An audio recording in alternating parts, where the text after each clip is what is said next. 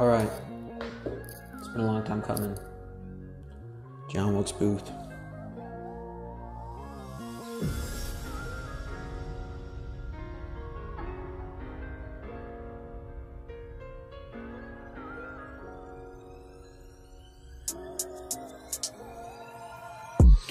Overshadowed by my father, I wanted the South to be a world superpower because I was living in D.C. supporting the Confederacy. The South wanted to see that and to succeed in my assassination plot with my buddy George. That's alright, man, we're gonna be a pop because after Max General Lee was lacking.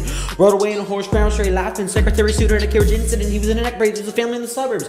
There was only one man for the job. Luke's probably gonna make quick work of him. That's gonna be the last word from him. I gotta make a name for myself. Ain't no one gonna remember some 19th century actor, but they'll sure remember a presidential assassination contractor. 2 shots of Brandon and I'm walking up the hallway to the president. Well, that's where I was sitting in the bar waiting for the vice president. Powell pulled up to the secretary's house, posing his doctor. Powell failed the assassination program before he even got to the bed. Atzroller jumped him and floating over through the plan that just left one man. Me, John Wilkes Booth, you see. I used my Derringer, 1 shot in the back of the head. Damn, Abe was dead. Rathbone tried to stop me. He got a knife in the arm. I intentionally did the ladies no harm. 600 battalion ran into the south to avenge. Now I'm on the run with a gun. Wonder if I'll still see the sun because I got the whole union looking for me, you see.